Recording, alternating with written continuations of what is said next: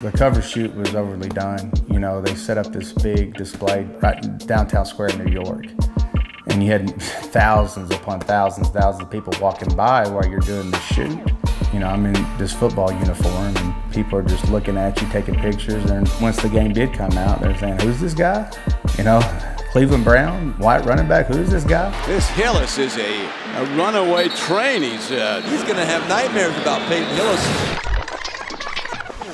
It was a crazy year that year because, you know, entering the training camp and, you know, I had big eyes, had big dreams. They put me at fullback right away. I was second string. You know, I was never the most athletic or the fastest. I was pretty much always the biggest running back that was on the field at any given time. And so they really didn't see me as a fullback and they really didn't see me as a running back. But my dad, he always made sure we're going to have the best hands or we're going to be the toughest. Ryan Terrain is down and hurt right now. I think during that year 4, maybe 5 running backs went down. Well, it has just been a nightmare season. Guys on IR earlier in the week, they're signing guys from the practice squad just to fill out the roster. And Coach Turner, he was my running back coach that time. He sat there and said, hey, I may have to put you in at running back. And I said, Coach, whatever you need me to do and whatever the team needs me to do, I'll do. They're going to essentially play this game without running backs and go to 2 tight ends and 3 wides. It was right before halftime, and I just remember he had his hands in his face the whole time, and he got off his one knee and looked up at me, and he goes, "You all I got." He goes, "Get in there." And now they're making yet another move with Peyton Hillis coming in, probably the 7th team running back now for the Denver Broncos. Hillis has the first down, right at the teeth of the defense. Peyton Hillis on the run, shouldering Wembley, and gets 10. That was when I felt like, you know, that I belonged. In college, he was everything. H-back, fullback, running back, wide receiver, so he's always been a versatile player. I showed up for training camp that next spring. I remember I was laying in my apartment asleep after my workout, and I heard my name come across the screen that I'd been traded to the Browns. The Browns ship Brady Quinn to the Broncos, and in return, Cleveland getting hard-nosed fullback Peyton Hillis.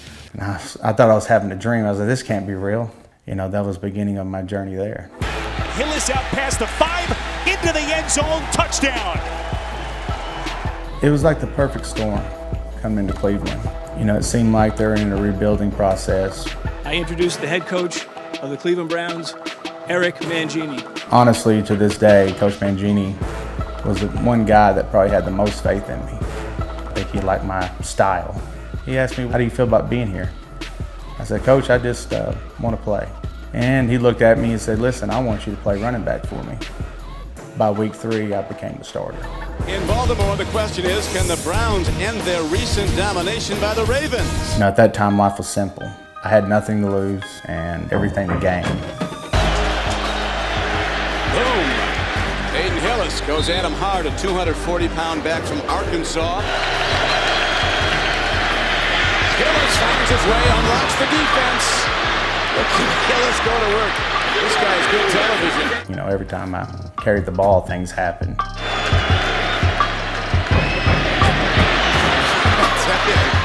This Hillis is a runaway train. He's just knocking down defenders from the 2-yard line of the Ravens, who have been given up a touchdown in almost 12 quarters. They just gave one up. Hillis on the payoff end. I was not ever going to let somebody tackle me one-on-one or somebody bring me down, and that was just my mindset.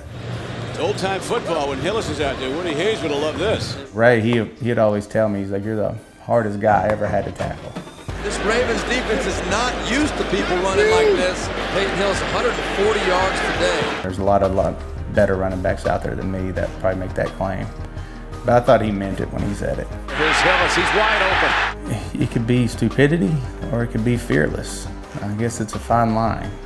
I didn't notice pain in the way that most guys would. He's just a difficult running back to tackle. He's so big and he's so strong. You know, if somebody got the better of me, I'm going to go back at him just as hard. Week 10, 11, 12, your body starts breaking down. Last thing you want to do is hit a guy that is going to run hard down at you weighing at 245 pounds. I just don't think anybody wants to deal with that. And inside the pylon for a touchdown. It was never flashy, but it got the job done. McCoy tries to get free. Gets it out to Hillis. Peyton Hillis, touchdown! How in the world did he do that? Coach Mangini coming from the Belichick tree, and every time they play Coach Belichick, you know, they want to show that the student is going to beat the teacher. Hillis, between the tackles. Nice hold for Peyton Hillis. Coach Mangini said, we're going to run you. Hillis, nice hold on the left side, turning his legs. And we're going to keep running you. Spins off. Till the wheels fall off. Power formation. Hillis in the end zone. What a start for the Cleveland Browns. They knew we were going to run the ball. I mean, they were stacking 10 guys in the box, and you know, at that point, they couldn't stop it. Keep it on the ground. Hillis, open field for Peyton Hillis. And he's close to a first down. And it was only like a 3-yard run, but a nickel back came up and lowered my shoulder and hit him, and then ran a couple more yards and fell down. And he got up and said, man, I think you broke my shit. And once he said that, you know, I was thinking, you know, if this guy's feeling it, then I guess the rest of the guys are too, so you try to take advantage of that. McCoy lofts it to Hillis, an athletic catch and a first down. How many big running backs that are 250 pounds can you put out there as a wide receiver and make this kind of catch on the sidelines? 131 yards after the pickup of 15. 131 on the day for Hillis. Give it to him again. Wow. Running room of the ends. Peyton Hillis is loose. Sprint to the end zone. Touchdown! And this has been a overwhelming performance by the Cleveland Browns. Stunning developments here in Cleveland, 34-14. Shaking everybody's hand, you know, across the field afterwards. And Coach Bill Belichick came over and he shook my hand and he was like, that was the best damn job that I've seen in a long time. You know, that meant something. And they need a couple of yards for the first. Hillis picks up about 4 yards on the carry. People from Madden went on ESPN and went on their website and said, you know, we're going to pick the best player off of each team, and we're going to pick the Madden cover that way, so we give everybody a fair shake. And at that point, Browns kind of rallied behind because they looked at the season I had. They showed their love for me. I think it was something to where they had a glimpse of hope, something to be proud of. You had 32 guys.